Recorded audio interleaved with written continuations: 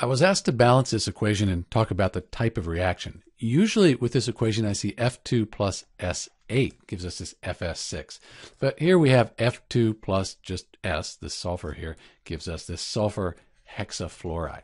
So first thing, let's talk about the type of reaction. We have these two substances here coming together to form one substance. So this would be a synthesis or a combination reaction. That's the type of reaction. You could also call this redox because the fluorine and the sulfur, they do change their oxidation states. That's the type of reaction. Single displacement could be a redox reaction as well. To balance it, let's count the atoms up. So fluorines, we have 2 of those and then 1 sulfur. In the reactants. In the products, we have 6 fluorines and just 1 sulfur. So it looks like really all we need to do is put a coefficient of 3 in front of the F2, because 2 times 3, that would give us 6, and these numbers here would be the same as these.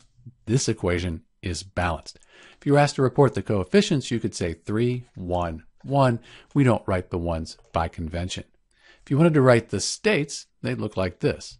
So that's the balanced equation for F2 plus S. We also looked at the type of reaction, but do note that usually I'll see this written with this octasulfur here instead of just sulfur.